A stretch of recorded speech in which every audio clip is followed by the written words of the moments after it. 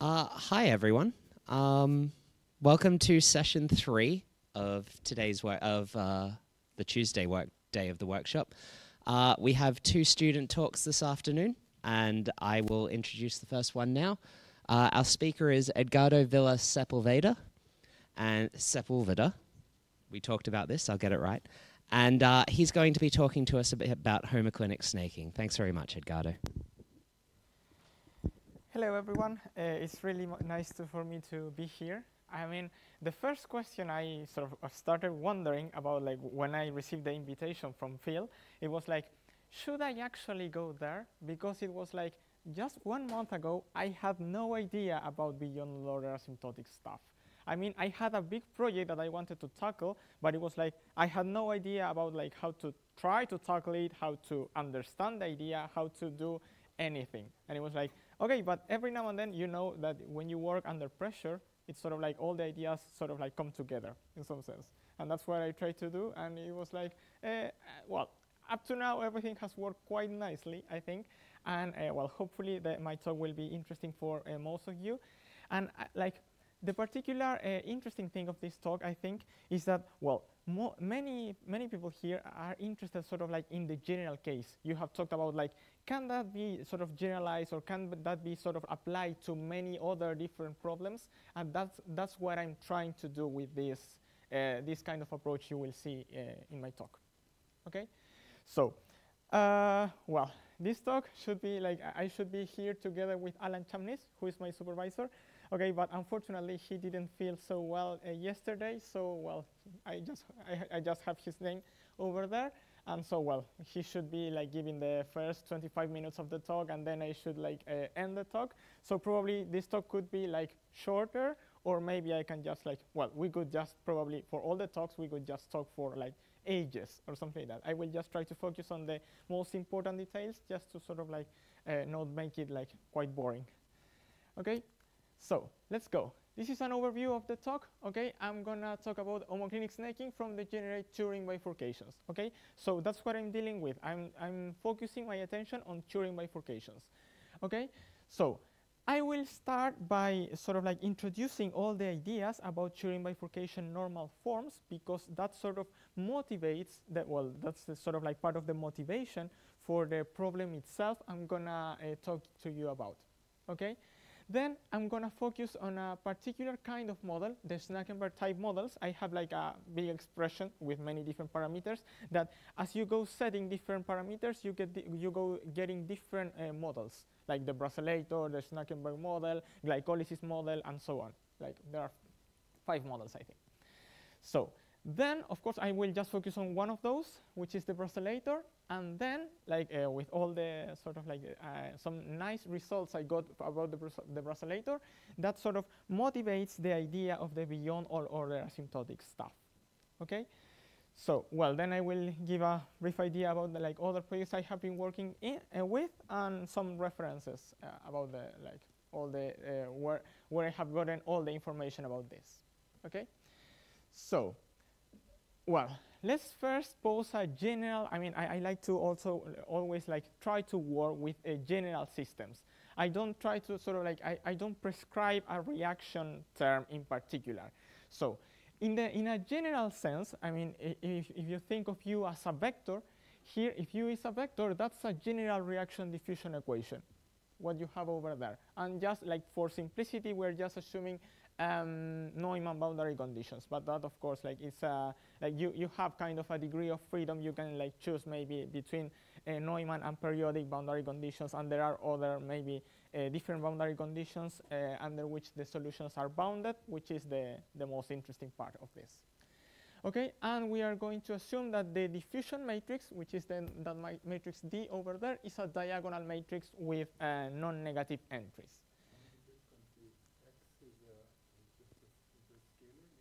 Yeah, X is just a scalar. Yeah, this is just a general reaction diffusion equation with n components, I mean n variables, but only in one spatial dimension. Does that make sense? Yeah. Okay. So, well, just like as in the general approach, just as in the general theory, we are going to assume that P is going to be a stable homogeneous steady state. That means that f of P is equal to 0. Okay? And then, well, we'll assume that P goes through a Turing bifurcation at a certain parameter over that is called eta over there, with a wave number, with a precise wave number, which can be sort of like seen in the dispersion relation we have over there. In this case, in particular, that value of k is like the wave number we are focusing our attention on. Okay? So, let's go. Okay, so, well, probably you have all seen this kind of stuff with, that has to do with the weakly nonlinear analysis.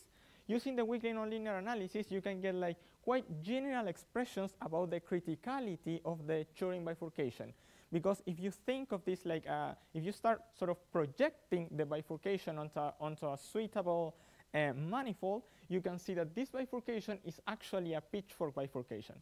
Okay, so you just start by that ansatz with an amplitude over there, with this vector phi defined with this equation over here. And then you get, with weakly nonlinear analysis, you can prove that this is the equation that defines the variable a, which is the amplitude of the equation. And as you can see, well, this is just like the normal form of a pitchfork bifurcation. What's the good thing of this is that, of course, C3 here determines the criticality of the bifurcation. If C3 is negative, then we have a regular supercritical Turing bifurcation. Okay, that means that the pattern that appears after the bifurcation is stable. Okay. Whilst when C3 is greater than 0, then we have a subcritical Turing bifurcation, and that like usually implies the existence of localized patterns, and that's like an interesting part of the like for the purpose of this talk. That's the most interesting part of this. Okay, and C5. Well, you have like, well, that's the normal form of the pitchfork bifurcation, just up to that part over there. But C5 is important only when C3 is approximately equal to 0, okay? And when C5 is less than 0, then we have like, usually under generic conditions, a homoclinic snaking for the sort of the part of the, around the part of the bifurcation curve in which C3 is negative, okay? So what I mean here is that, let me explain this in a better way. Okay, this is a Turing bifurcation curve. Okay, so you have here a codimension-two bifurcation point. C3 is equal to 0. And let us assume that C5 is less than 0. Okay, then that means, of course, if C3 is equal to 0 here, that means that, well, we will have two different signs. Let's say here that C3 is negative, here that C3 is positive. Okay? So that means that the bifurcation is subcritical on this part of the curve. So that means that the homoclinic snaking will appear over there, like around this side of the bifurcation curve. Okay? So, well, as it says, like we shall analyze the codimension-two bifurcation point at which this coefficient, the third order coefficient, is equal to 0. Okay, that's the interesting part of this. Okay, so well, let's start by sort of like setting the problem in a kind of general way with a particular model. Okay, so let us consider a system, a general system that is like, as I told you, sort of like you have many different parameters, and as you go setting different parameters over there, you start getting different models that are pretty well known. Like the Schakenberg model is sort of like a toy model that is pretty used in the literature, as well as the Brusselator and the glycolysis model and so on. So the good thing of, well, one nice property of this system is that it doesn't matter like which parameters you set here, you will only have one equilibrium point. That's a homogeneous steady state in this context. Okay. So well, another nice thing of this system is that all the sort of like most of the things can be done in an algebraic symbolic way. That's the thing. It's sort of like you can get all the expressions, the explicit expressions of the bifurcation curves, all the like the third order coefficient, the fifth order coefficient, and so on. You can get everything quite explicitly. Okay, and in fact, this is the expression that determines the Turing bifurcation curve. Okay, and another thing is that all these models found to have similar bifurcation diagrams. I mean, you can see something like this for many different models, even like, of course, on their particular parameters. But this is essentially sort of the form that you can find for those models. And you have like different regions, a Turing region, a snaking region, which is the important part here. And well, you have a BD line as well, and you have codimension-two bifurcation points, for instance, over there, or like on many different parts depending on the system. Okay?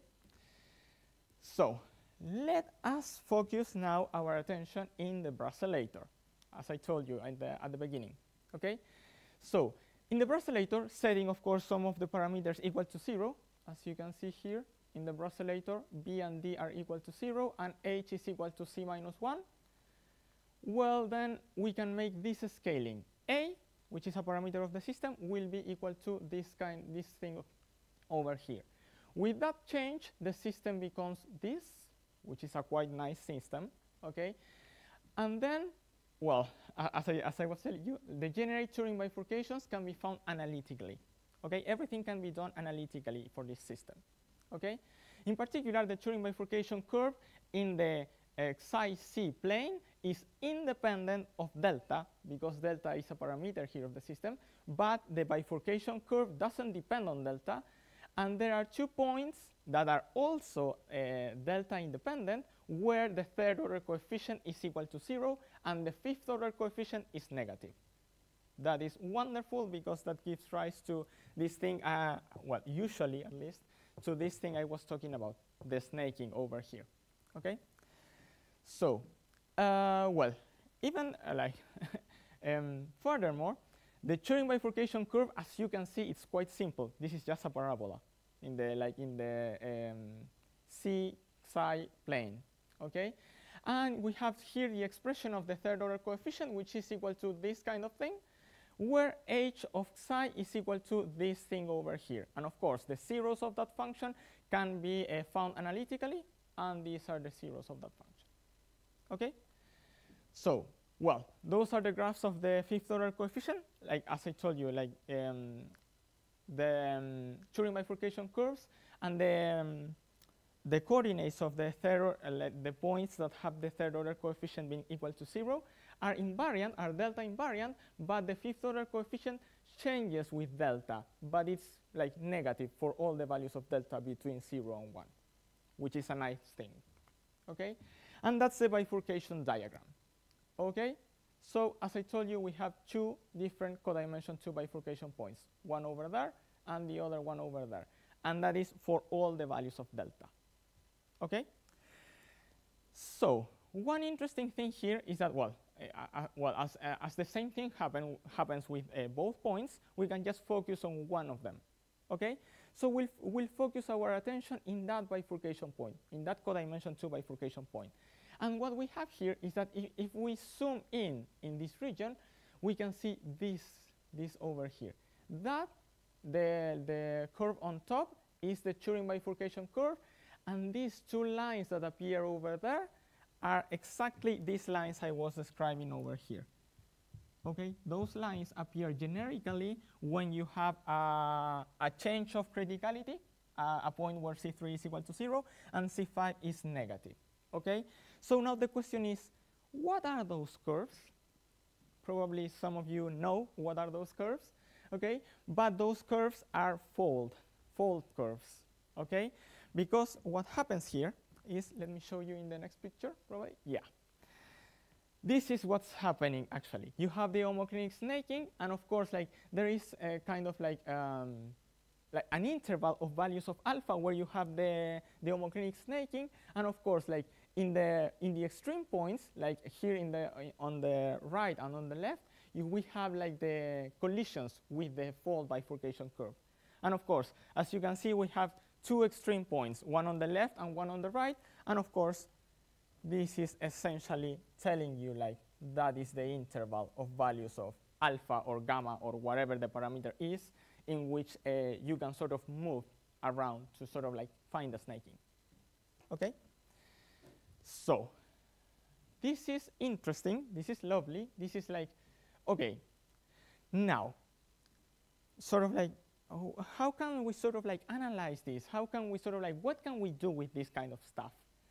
I mean, if you just sort of like have a look at this graph, it looks nice.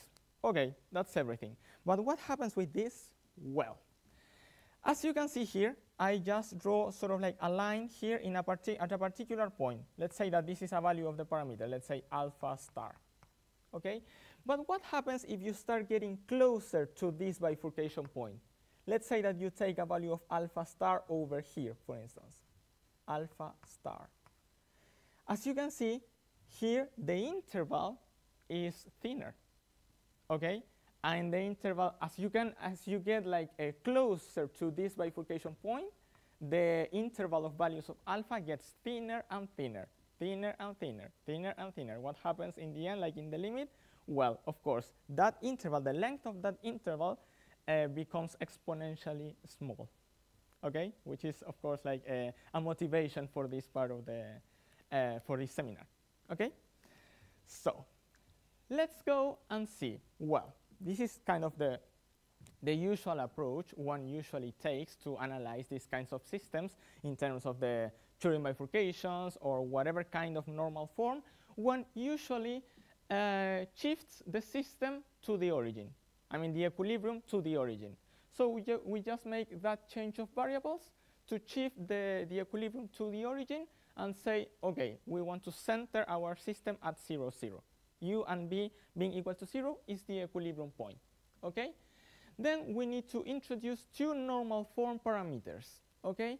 Those are given by this thing. This is to do with the Turing bifurcation curve. I don't know if you remember, but C being equal to this thing is the bifurcation curve. That means that when eta is equal to 0, then you are at the Turing bifurcation line. Okay? Does that make sense? And we make this change of variables here, this like scaling of this parameter, just to sort of like focus our attention on the like the 0 of this parameter will be the codimension-two bifurcation point. Okay, that's just like the usual approach. Okay, and then with this, the system becomes something like this, which looks quite like more terrible than what we had before. Before, our system was something like that, which is quite nice. And now the system is something like this. Okay? And of course, you need to like start expanding this system as a like in Taylor series. And as you can see, here we have this parameter in the denominator. That's a quite nice expression that can be written in an easy way as a power series. How? Well, we can just replace that by that term over there. And that's the term over there as well. Okay, so now you see this, and it's sort of like, okay, this is dreadful. This is sort of like this wasn't the system that I was expecting, that I was sort of like planning to analyze. My system was simple. Everything was like could be gotten like analytically and everything. What can we do with this system? No idea. That was the sort of like the main task, the main part of the what I wanted to sort of do, to perform asymptotics, to sort of like say something about the snaking, to sort of like prove that the snaking exists for this system, okay? But this is the system, okay? So this is now the motivation. This is just the motivation for everything. Now you can forget literally everything, okay? This is just the motivation for everything, okay? I don't want to deal with this system in particular. Why? Because like, I don't know, start taking derivatives like, I don't know, one after another. It's sort of like, it's a terrible task to do it like manually, or even if you sort of like code something, it's sort of like, okay, that will be useful like for this system, but what happens if you change, I don't know, that term over there? Instead of eta is like, I don't know, delta squared. It's sort of like you need to change probably everything because you don't know whether the sort of like the code will be sort of like generalizable in that sense, okay? So let us forget everything, and let us pose everything in a general way. As I was telling you, I mean, this is sort of like the most interesting part of this, I think. Okay? So I'm just going to pose everything in a general way. This is a general reaction-diffusion equation. This is like, I don't know, it can be literally anything. Like this could be like an exponential function, a polynomial, or whatever, literally whatever. Okay, and we are expanding this like as polynomials from start. Okay, we are in particular doing something like this. This will be f naught plus, we have eta f 1 naught plus psi f01 plus, and so on. We are just expanding this function from the beginning in terms of those two parameters. Why are we doing that? Well, because, as you probably know, when you're doing the exponential asymptotics, you need to take care about the order of the derivative you're taking into account, because that will, of course, influence the order, the magnitude of the power of epsilon that you have in that term. Okay, so we are just doing this sort of like to take care of those terms in a sort of easier way, in some sense, up to some point at least. Okay, and here we are just going to assume that 0 is a steady state undergoing a Turing bifurcation as eta increases through 0. Okay, so that means, this is just the Turing bifurcation condition, that the determinant of this matrix, okay, for some value of k, is equal to 0. Okay, and we are going to assume this for all the values of psi here, because eta, when eta is going equal to 0, that's a Turing bifurcation for all the values of psi. Okay, that's just a general assumption. Okay, so, well, of course, as I was telling you, sort of like there are no exponential terms, just like in the model, in the system in particular. But of course, like if you want to analyze an exponentially asymptotically small thing, of course you need to start like sort of creating new variables, sort of like trying to implement the sort of a new formulation to sort of like analyze that part of the system. Okay, so let us just define, as usual, a variable epsilon, which is is sufficiently small. Okay, and a little scale here. Okay, and we are going to consider eta being equal to epsilon to the power of 4. Okay, this is just based on Chapman and Kozyreff's paper, which is like I don't know. This is sort of that's sort of like all the theory is based on that paper, because it's sort of like you first need to sort of know what the scalings are, or have a brief idea about that. Why are we taking in particular that parameter? Well, that's the motivation, but I have seen other two papers in which they have dealt with the same kind of scaling. So my sort of like my question here that I'm trying to answer in some sense is to sort of like say, is this actually a general thing? Can this be generalized to any kind of system or whatever? And that is sort of like my approach. This is my try actually. Okay, so with this, the system becomes something like this, which is quite terrible, but not so much. I think this even looks nicer than the Brusselator, the last version of the Brusselator, I think. Okay, so of course, what we're gonna do? Well, we're gonna expand the variable and the criticality parameter in this form. Okay, just as usual, you have this to be expanded in terms of epsilon, and this will be also expanded in terms of epsilon. Remember that psi has to do with the criticality of the bifurcation, and well, this is just the variable of the system. Okay, so well, as you know, we can go like order by order. Okay, let's go. I mean, I'm not gonna develop all the orders up to order 5. I'm just gonna show sort of like the main ideas here. Okay, so at order epsilon, you get like a nice equation that is solvable in the same way as the previous ansatz I talked about. Okay, which is really nice. You have one amplitude here, and you have, of course, the complex conjugate of that term just to make this real. Okay, and where? Well, that's the definition of this vector, which is exactly the eigenvector essentially of that matrix. Okay, then what happens at order epsilon to the second power? Okay, then well, of course, when you go like expanding the equation, you get quite a lot of terms. Quite like everything gets quite harder. But after you do some algebra and everything, you can see that the solution will have this form over here. Okay, and I mean those are the definitions of these vectors you have over here.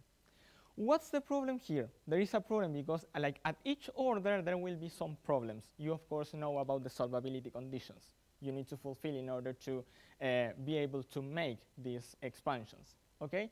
So in this case, the problem arises here in this equation.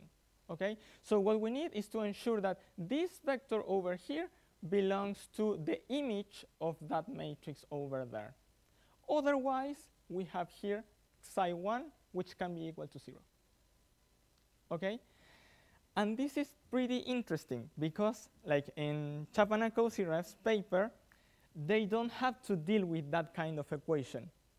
Why? Because that term is equal to 0. And if that term is equal to 0, then this is not a problem, actually. So it's sort of like, for that reason, I was telling you that sort of like, I don't know, every now and then you may code something, but you don't know whether that is sort of like that generalizable. There are some terms that appear just like in the general case, in the general situation. So for that reason, we need to take care of all those solvability conditions, and we need to ensure that either this belongs to the image of that matrix, or that parameter is equal to 0. Okay? How can we do that? Like in a simple way? Well, we define this vector, which is the vector that defines the kernel of the adjoint of the Jacobian matrix.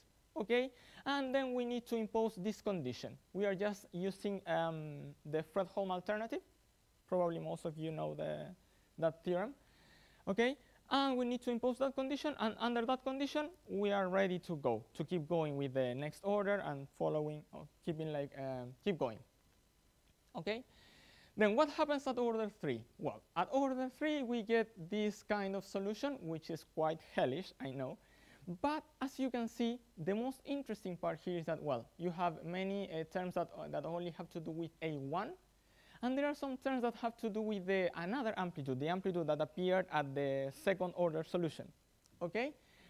But as you can see, these terms have some vectors that we already determined. Okay, here the sort of like exponents, the exponents in parentheses, have to do with the order at which those vectors appeared for the first time. Okay, so we don't have any solvability conditions that come out from these terms, because for instance, like over there you have phi, that vector is like already determined. You don't need anything else there. Okay, you only need to take care about the solvability conditions that come from these terms over here, those 3 terms. Okay, and then just focusing on those terms. I mean, I can give the expressions for all the vectors, but that doesn't matter actually. Focusing just on those terms, you get these equations over here. This is the first equation, second equation, and third equation. What happens here? Again, solvability condition. We need we need to sort of like make the use the inner product of this vector together with psi, and that needs to be equal to 0 to ensure that we can solve the system. Okay, and that for all the equations. Okay, some problems that appear here, or kind of problems. I have no idea whether those are actually problems. Okay, what happens, for instance? I told you before that there are some systems in which this term doesn't appear, for instance. Okay? But what happens when you have a solvability condition? When you have a solvability condition, the term doesn't disappear. The solvability condition only ensures that the equation can be solved. That's the thing. But the term doesn't disappear. What happens if you have only a one-component equation? Just as many equations like the Swift-Hohenberg equation or whatever, you start getting something like this. ut, no, shouldn't be ut. Let's say the linear part of u will be equal to, I don't know, something that depends on like probably a1 plus some other term here that has the exponential, plus another term here that has the exponential to the power of 2, and so on. Okay, but in the real case, of course, here you have just a scalar. This is just a scalar. Say, for instance, I don't know, 3 psi 1 minus 1, for instance. Then here you say, okay, psi 1 needs to be equal to 1/3, and you can solve the equation. But this term just disappears. You just don't need to consider it. Okay? But in the general case, like in the vectorial case, you of course like all these conditions just ensure that you can solve the equation. But that doesn't mean that those terms here, for instance, that term doesn't disappear. That term is still there. Okay? And you need to take those into account, of course. Okay? So, well, after all of that, yeah. So as you can see, well, there are many solvability conditions, and those need to be imposed at each order, okay? Like in the general case, okay? And one extra condition we have is this condition over here. Where does that condition come from? Well, it comes from this equation over here. Okay, that seems quite like weird, probably. Okay, because it's sort of like, how general is that condition? I mean, I haven't yet proved that the condition is sort of like general, but I think it should be, or maybe, I mean, maybe there are some conditions under which it is true, or maybe it is not, who knows? But the thing here is that this is interesting because that condition, together with all the other conditions that have to do with the parameters, allow you to split these terms into different, different vectors being determined for each of the amplitudes, if each of those terms that depend on the amplitude. Okay? That doesn't happen at order 5. So for that reason, it's sort of like interesting to understand it for now. Okay? We are going to go into some details afterwards, so don't worry. Okay. So after you ensure that all those solvability conditions hold and everything can be done, all this expansion is valid, okay? You get, at the 5th order equation, you get something like this, which is quite terrible in many different senses. Why? Because these are all just a few terms, okay? And those have to do only with the exponential to the ikx. Of course, there are more terms over here that have to do with depend on the other amplitudes. And, well, there are also the squares of those exponentials and the cubes and so on, okay? And that, apart from that, you need to consider the complex conjugate of that. I mean, the equations are quite terrible. Yeah, I know that. But what happens here? Here, actually, we don't want to sort of like split all those terms, because we could start like, I don't know, let us define a1 prime prime times another vector, and we get a solvability condition. And here we get like the norm of a1 squared times a1 dashed, and we get another solvability condition, and so on. That will give you like plenty of solvability conditions, and you probably won't be able to solve them all because you only have 5 parameters or 4, and you have here like 7 solvability conditions. That's quite impossible. So what can you do instead? Well, let us just combine all these terms together. Okay? So in the end, as you have an equation that looks like this, well, let us apply a solvability condition to the whole equation. Okay? So what can we do? Well, we just apply the inner product with the vector psi here. And what will we get in the end? Something like this, which is just a scalar equation. That's pretty nice, isn't it? So to solve this equation, well, there are like many different things you can like note here, but just sort of like for being simple, I will just say, okay, one sets a1 being equal to r e to the I phi. Okay, that's the thing. And then the equation becomes something like this. This is only one equation, but this can be split into the real and imaginary parts. That's the thing, and you get 2 equations over here. Okay, what's the nicest part of this? Well, the second equation can be easily solved in this way, or kind of solved. That's just the form of psi.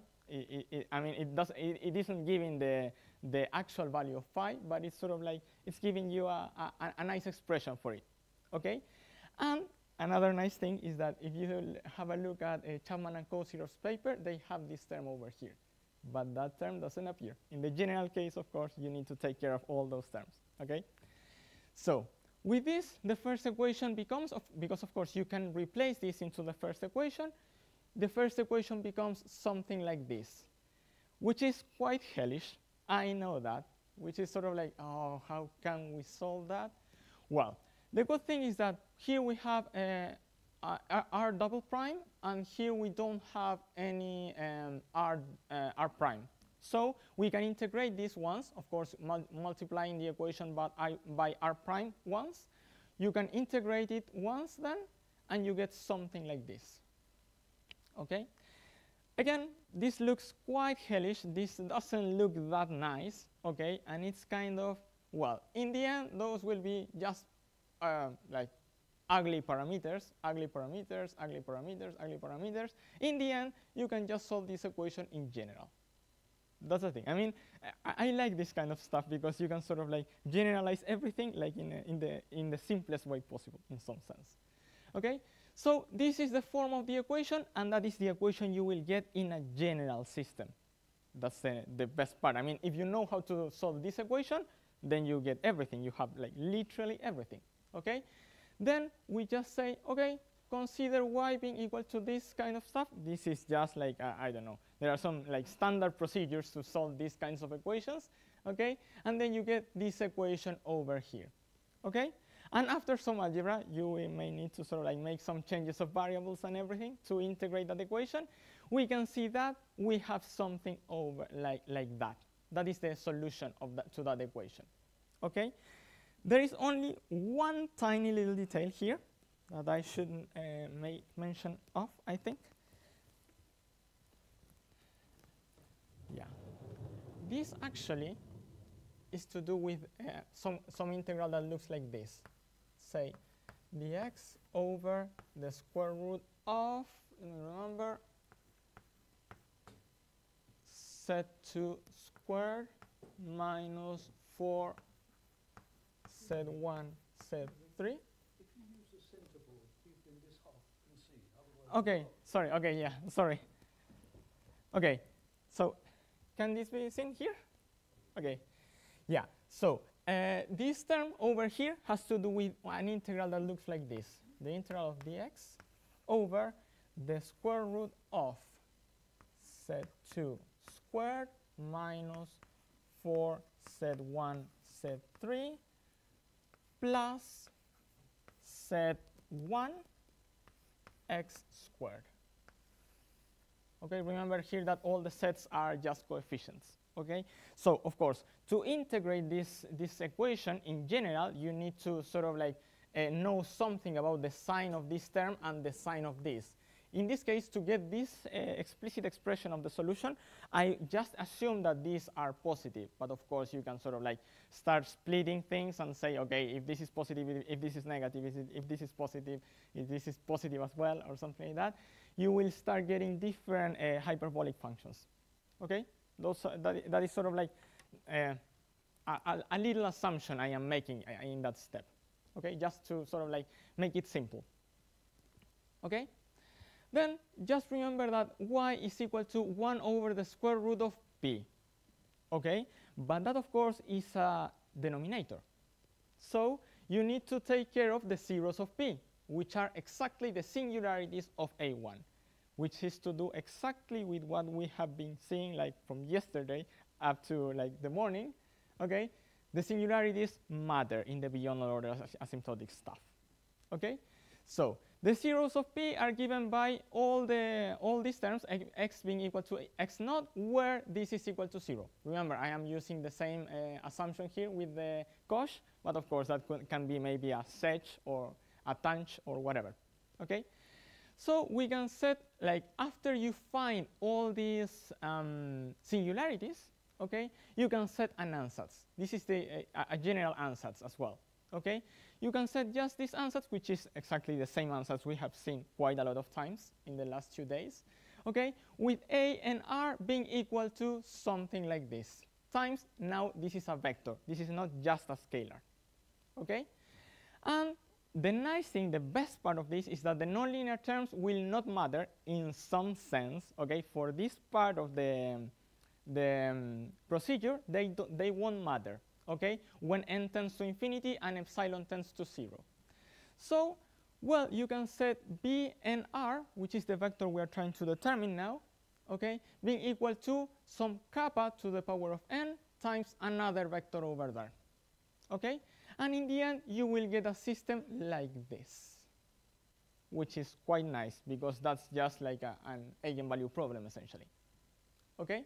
Where mkr is a matrix, sorry, that should be kappa, is a matrix with polynomial form in kappa, okay? In fact, this is the form of the matrix. I mean, I haven't done all the calculations yet, but that's like, I mean, from what I have seen and from what I calculated just quickly, that must be the form of the equation. Probably there are some scalars over there. Who knows? Okay? Then, of course, you have a matrix. You have here an equation that is equal to 0. This is a homogeneous equation. And of course, you don't want this vector to be the trivial vector.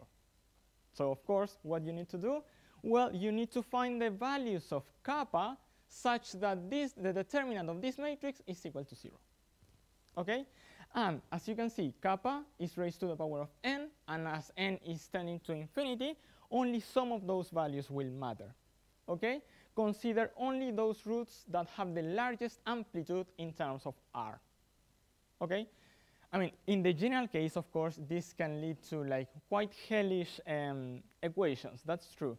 But the good thing is that this is quite general. This is quite sort of like you can deal with many different examples and maybe see whether like there is some, like there are particular cases under which this is like, I don't know, quite more terrible than other cases or something like that. Remember that, of course, this is a fourth degree polynomial, and when you get the determinant, that will give that will be raised to the power of n, like the number of components of the system. So it's sort of like, I mean, this might be quite hellish, but it's a general stuff. So after that, you find the associated eigenvectors, I mean the vectors Vr, that are part of the leading order solution. And that's the first part of everything. With that, you can make use of that here in this general term over here. And then the only thing that remains is the estimation of the remainder. Okay? But I haven't done that yet. I mean, this is, as I told you, this is like, I don't know, my progress in just 1 month. And it's sort of like, I think it's pretty interesting, and I am still working on this. This is not like yet finished, okay? But the study of the remainder helps determine the value of n at which we truncate the asymptotic expansion, as most of you know. And this is needed to estimate the amplitude of the snaking, okay? That is that's what I want to find out, okay? And of course, the last question is, well, what happens with the Brusselator? This is a general stuff, but this can be applied to that, well, or hopefully at least, okay? So as I told you, well, I have like a list of other projects I have been dealing with during my PhD. I mean, I'm not gonna talk about all of them, but I have dealt in particular with general necessary and sufficient conditions for having a Turing or Turing-Hopf instability pattern. And I have dealt with the criticality of the Turing bifurcations in a general way as well. I mean, I like to do all the things as general as possible. That's the thing. And of course, I am really open to any other projects. I mean, if you have any ideas or you think that we can sort of work together at any point, just get in touch and we can just start working, okay? As in a general way or in a particular way, who knows? Okay, and those are some references I used for this presentation. Okay, that's the reference from where I got the graph, a graph I showed you. And these are the papers that I talked about, the Chapman and Kozyreff paper, and Dean and Matthews paper, and Hannes David's paper. And that's it. I think that's the end of my talk.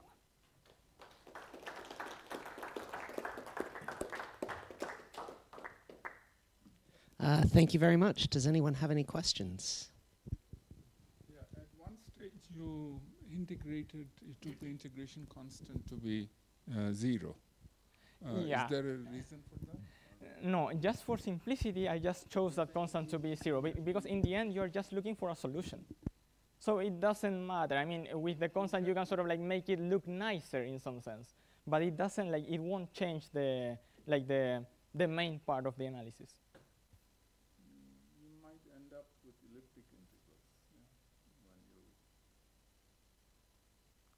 Yeah, I mean, you mean here in this part over here? after suppose I mean, the only constant that appears here is this is plus c, or like inside of the. Okay.